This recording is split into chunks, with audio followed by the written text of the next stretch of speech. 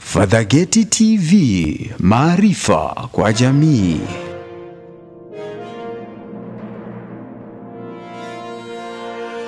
Na unaweza kujikuta unapata mtoto, mkono mmoja ni mfupi, mwingine ni mrefu, lakini mwisho wa siku unaweza kupata mtoto ambaye ana mapungufu ya akili. Japo pia wengine anapata mtoto lakini mlemavu au hata mkono hana kabisa. Hiyo inaweza katokea ikiwa utakuwa umemiliki simu ya mkononi yenye mionzi mingi na ukaitumia pasipokuwa na maelekezo. Tulitaja njia na jinsi za kutambua mionzi ya simu za mkononi. Nikasema utachukua simu yako, iwe Nokia, iwe Motorola, iwe iPhone, simu yoyote ambayo unaitumia, nenda katika sehemu ya namba, andika nyota leli 06 leli. Itakuja namba au tarakimu za namba ambazo siku zote huwa ni namba 15. Utahesabu kutoka kushoto kuja kulia. Na simu zote ambazo ni original, ambazo ziko chini ya hiyo wanaita email. Email ni kifupi cha International Mobile Equipment Identity, zitakuwa ni namba 35, ile namba ya kwanza.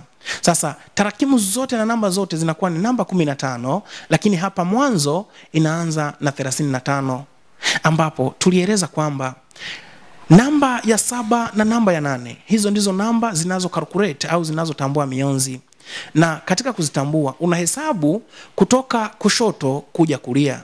Yani katika hii 3 ya mwanzo na 5 ambayo ni namba ya pili, sasa 3 inakuwa ni 1, 5 inakuwa ni 2, na hizi zinazoendelea namba ya 7 na namba ya 8 inatakiwa ziwe 0 0. Hizo huwa ndizo zina calculate mionzi ya simu za mkononi. Sasa imeonekana sio 0 0, basi namba ya 8 isizidi namba 5. Kama ni namba 6, simu yako sio nzuri sana kwa matumizi ya binadamu, ila ikiwa ni 5 angalau kushuka chini, basi ile mifumo ya mionzi inaweza isikuathiri sana kama utafuata maelekezo ya jinsi ya kutumia simu yenye mionzi.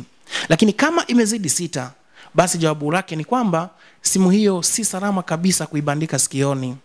Japo pia kuna wengine namba zao watakapoingiza hiyo tarakimu nilizozungumzia, hiyo kodi ya kutafuta serial number, yani email, watakuta nambari zao upande wa kushoto haianzi na 35. Ukiona simu yako haianzi na 35, pengine unatumia hizo wanaita Huawei. Huawei inaweza kaanza na 86 lakini ikawa na email 2, basi ujue wewe simu yako ina line 2. Hata kama hujawahi kuona sehemu nyingine ya line, basi inakuwa ni line 2. Lakini wakati huo huo ikiwa imeanza 01, jua kwamba hizo ni baadhi ya simu ambazo haziko registered katika mfumo huo wa email, yani International Mobile Equipment Identity. Maana tunajua kwamba vipo baadhi ya viwanda ambavyo navo vinakuwa vinachukua kopi ambazo sio zao lakini vinazalisha. Sasa kama hiyo email imekuwa katika mfumo huo, ndio hapo unaweza kukuta kwamba kuna baadhi ya simu, tunashukuru serikali ya Tanzania kupitia TCRA waliweza kuzima simu ambazo zilikuwa ni feki. Lakini kumbuka zilizimwa simu feki, ila sio simu zilizo na mionzi mingi. Na kumbuka pia kuna baadhi nyingine bado zinatumika, zina mionzi mingi.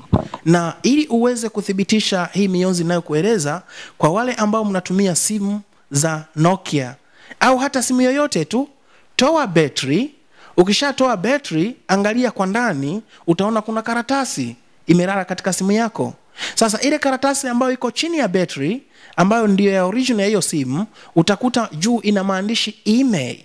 Email ndicho hicho kifupi tumesema International Mobile Equipment Identity. Utakapoanza kuangalia zile namba, ndizo zile ambazo zilionekana ulipoingiza zile nyota leli 06 alama ya leli. Sasa angalia ile namba ya 7 na ya 8, utakuta zina uzio, yani zimecholewa kabisa, zimetengwa. Au wameruka kidogo ndo akaandika tarakimu ya 7 na 8 alafu akaruka kidogo, kwa sababu zile siku zote huwa ndizo zinazohusika na count na kuhesabu mionzi iliyopo katika simu yako. Lakini pamoja na hayo, mpenzi mtazamaji, umegundua simu yako ina mionzi mingi. Unawezaje sasa kuitumia? Kunako vifaa maalum ambavyo vinasaidia kupunguza au kuondoa kabisa mionzi ya simu za mkononi isiweze kuathiri. Na kwa bahati nzuri tayari Tanzania tunavyo hivyo vifaa. Sisi pia tumekuwa ni moja ya maagent wa vifaa hivyo, ikiwa ni pamoja na baadhi ya watu ambao wamepata vyeti kwa ajili ya kusambaza vifaa hivyo, ambavyo ndivyo hivyo wanaita SAR, Specific Observation Rate, ambavyo hivyo ndivyo vifaa maalum vinavyoweza kuzuia mionzi. Si pekee mionzi ya simu za mkononi, ikiwa ni pamoja na mionzi ya radi, mionzi ya umeme, na kwa wale ambao wanafanya kazi katika viwanda vikubwa. Mifumo hiyo imekuja katika kitu wanaita Q-ring, ambao ni pendant. Kiingia katika mtandao wako, andika Q-ring pendant. Unaandika tu Q, halafu naweka kamkato, halafu unaandika ring kwenye mtandao. Hata kama itakuwa ni Google au itakuwa ni YouTube, basi utaweza kuona hizo Q-ring pendant. Sasa ukishaziona hizo, na pengine unahisi ni jinsi gani unaweza ukazipata, sisi ni moja kati ya maagent wa Wireless International Technology, kampuni maalum kabisa inayozitengeneza iliyoko nchini Marekani, ambao ndio imejizatiti na kuandaa vyema jinsi ambavyo tunaweza tukajikinga na simu za mkononi. Lakini utakapoingia katika sehemu ya image, kuna Q-ring za namna tofauti tofauti. Kuna nyingine ziko kama mfumo wa hii tunaita kidani, yani za kuvaa kama mkufu. Kuna zingine unavaa kama bracelet, yani kare kanani tu anavaa mkononi. Lakini kuna nyingine Q-ring unavaa kama pete, kama hii ya kwangu unavaa kama pete, inakuwa ni Q-ring. Na zipo ambazo ni za dhahabu, zipo ambazo ni za kawaida, zipo ambazo ni za shaba, zipo ambazo ni gold pure, yani dhahabu kabisa. Nyingine unakuta ni silver. Kwa hiyo katika mfumo huo wote Q-ring zote zipo. Japo zingine pia unakuta ni kamba tu, hususan hizi za kuvaa, lakini mwisho inakuwa na ile pendant ambayo ndo kama kile kidude sasa cha mwisho. Sasa hizo zote zinakuwa zikizuia mionzi. Sasa kwa wewe ambaye pengine utahitaji, hizo huwa zinaweza zikapatikana. Lakini matumizi ya kawaida kwa wale ambao pengine hawana mpango kabisa wa kufuatilia hizo, ikiwa imethibitika simu yako ina mionzi mingi, piga kwa loud speaker. Ukipiga kwa loud speaker, maana yake hautaibandika sikioni, na kama hautaibandika sikioni, maana yake haitaweza kuathiri. Japo pia tunashukuru mamlaka inayohusika na uchunguzi na utambuzi wa mionzi ya simu za mkononi, kupitia hiyo email International Mobile Equipment Identity, imeweza kufanya ukaguzi katika simu nyingi ambazo hususan zimetoka hii miaka ya karibuni, zina hiyo SAR ndani kwa ndani, yani Specific Observation Rate.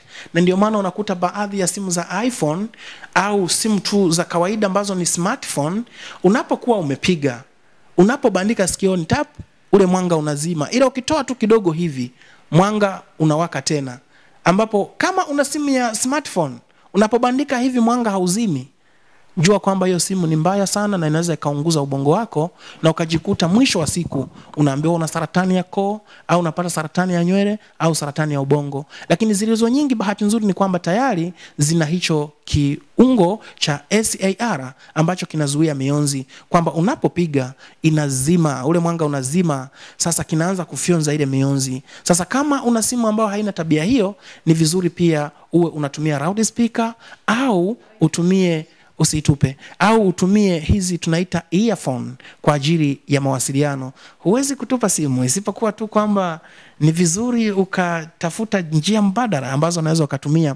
Na pengine una simu ambayo sikufanikiwa kuelezea maelezo ambayo yako katika simu yako katika kipindi hiki, basi unaweza kanipigia kwenye namba hizo zinazopita katika skrini yako. Nitakushauri na kukuelekeza ni jinsi na namna gani unaweza ukaitumia simu hiyo.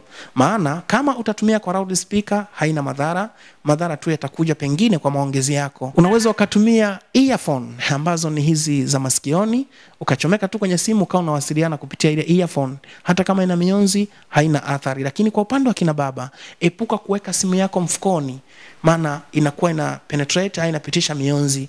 Kama tulivyozungumza kwamba unapoiweka simu popote pale ilipo, ina receiver ambayo inachukua mawimbi au mionzi kutoka kwenye mnara ili iweze kuingia katika simu yako. Na ndio maana kila simu, hususan smartphone, unakuta kuna kamwanga kanaruka na kuzima, kanapanda na kuzima kila wakati. Kale kamwanga kana mawasiliano, na mawasiliano ya kale kamwanga ni network, yani mnara pamoja na receiver zilizo katika simu yako.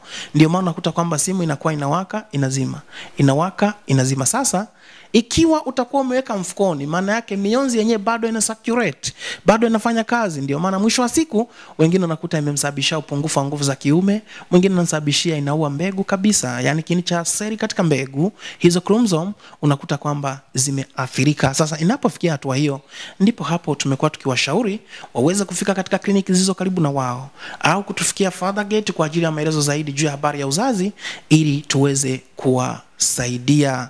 Zaidi ya yote, mpenzi mtazamaji, ikiwa pengine ungetamani kupata masomo mengi mazuri yanayohusika na teknolojia, usisahau kusubscribe YouTube channel yetu. Katika video hii, kwa chini kabisa, chini ya hicho kichwa cha habari, upande wa kulia kuna alama nyekundu imeandikwa subscribe. Bonyeza hiyo alama nyekundu ya subscribe na itatokea alama ya kengele. Usisahau kuibonyeza ili kila tunapokuwa tume-update, yani tumeweka vipindi vipya, ili uwe unakuwa wa kwanza au unakuwa miongoni mwa wale ambao wataweza kupata link au kupata video hizi. Kumbuka kwamba kupata masomo haya ni bure, ili mradi tu uwe tayari umekwisha kusubscribe katika YouTube channel yetu. Wiki ijayo nitazungumzia jinsi na namna ya kupata mtoto mwenye akili. Najua wazi wengine bado ni maswali kwao kwamba je, unaposema mtoto mwenye akili, hao ambao tuliwazaa kabla ya kipindi hicho akili hawana? Maana wakati nikifanya vipindi hivyo niliwahi kuulizwa swali la namna hiyo. Tunapozungumzia kupata mtoto mwenye akili, hatuzungumzii wanaozaliwa ni matahira, ila utagundua kwamba darasani watoto wao wanazidiana uwezo wa kuelewa. Sasa ndipo nitakuelekeza adabu au vitoshelezi vinavyoweza kusaidia kujifungua au kupata mtoto mwenye akili njema, mtoto msikivu, mtoto mwelewa, mtoto ambaye kichwa chake kiko active. Fadhaget TV, maarifa kwa jamii. Inakuja kwa udhamini wa Fadhaget Nutrition Science, kitengo cha science ya virutubisho tiba vilivyo na uwezo kamili wa kupambana na magonjwa ya binadamu kama vile UTI sugu, pressure, kisukari, upungufu wa nguvu za kiume, vidonda vya tumbo, matatizo ya uzazi kwa kina mama, uvimbe wa kizazi, miguu kufa ganzi, miguu kuwaka moto na dalili nyingine nyingi za hatari kiafya. Piga kwa ushauri 0712705158, 0757931376 na Dr. Fadhili Emiri wa Fadhaget Nutrition Science. Usisahau kushare, kulike na kusubscribe channel yetu.